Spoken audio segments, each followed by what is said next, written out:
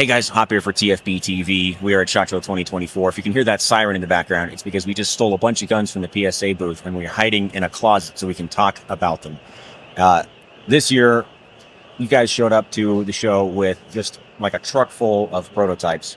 Not all of which are ready to go, but it seemed like to some extent you guys are trying to gauge interest. And the thing that immediately caught my eye was 3 new models of the JAKL.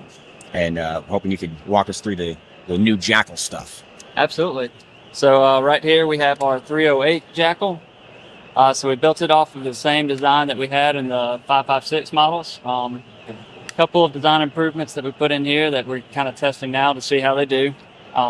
Definitely one of the ones that we're excited to show here is, I know, it's one that a lot of people have been asking for the last couple of years since we released the JAKL.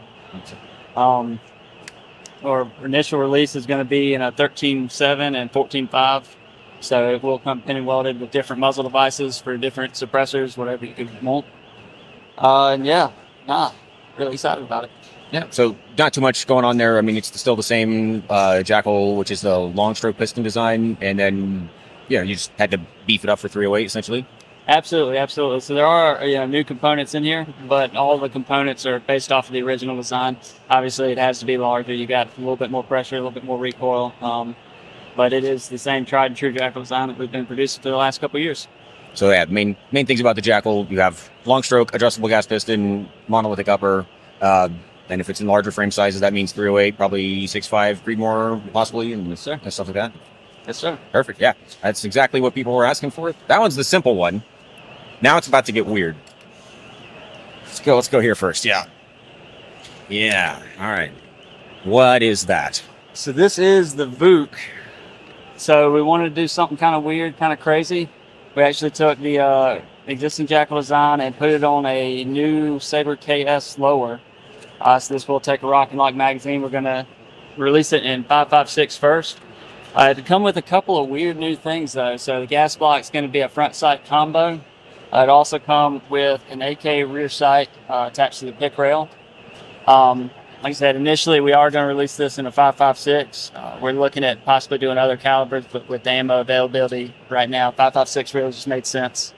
It's like just the unholy result of a menage a trois between an AR, an AK, and the JAKL.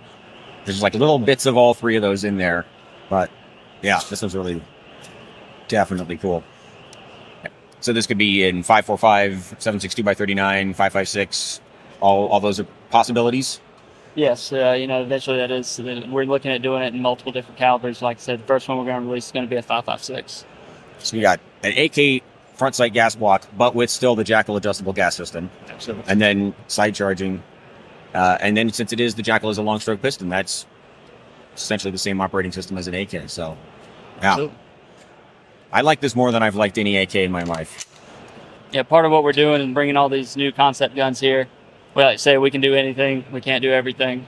If you like any of the JAKLs, you like any of the bolt guns that you see, please go on our website. We actually have a poll, so you can tell us at PSA, what you're excited about seeing, and we can start working on that and prioritizing. I see how you guys can announce, 100 possible products, and then you have to ask the people, which ones of these do you guys want to see enter full production, or just what order do you want to see them enter production? Because it seems like an inevitability at this point that you guys are going to make all of this stuff. Absolutely. Including the next one.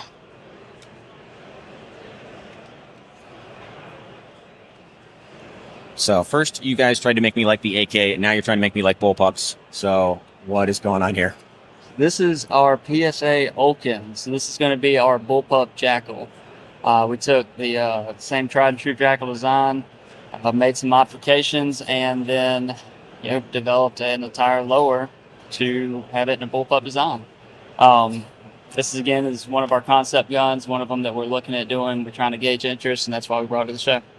So this one is will also be available as just a lower that somebody can buy and then slap a JAKL upper on if they already have a JAKL. They have an upper that's compatible with this lower kit.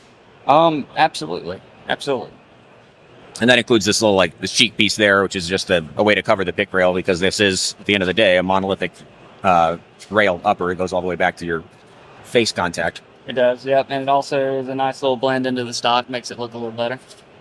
Yeah, we were playing with this one a little bit out there, and trigger's surprisingly good. I think the myth of like bullpups having bad triggers is like has been a solved problem because there are some good bullpup triggers out there, and that one seems perfectly adequate. And then I was just kind of shocked at how like natural it feels to use the AR controls even when they're back. Maybe that's just muscle memory, but yeah, surprisingly good. You guys don't have to really reposition any of the controls other than the trigger and the safety, and it all kind of falls to hand for right-handed people. I guess left-handed people are completely out of luck. Yep. No, we've done a good job with this. Our team has put a lot of work into it, and we're excited to bring it out as one of our concept guns. Fantastic. Well, thank you for walking us through the range. We might want to take these back before the police arrive. I think I can still hear the sirens or just the echoes in my own head. Thank you guys very much for watching. Stay tuned to TFBTV and TFBTV Showtime. We have a lot of stuff still to come from SHOT Show 2024, including here at PSA, if they'll let us get away with it.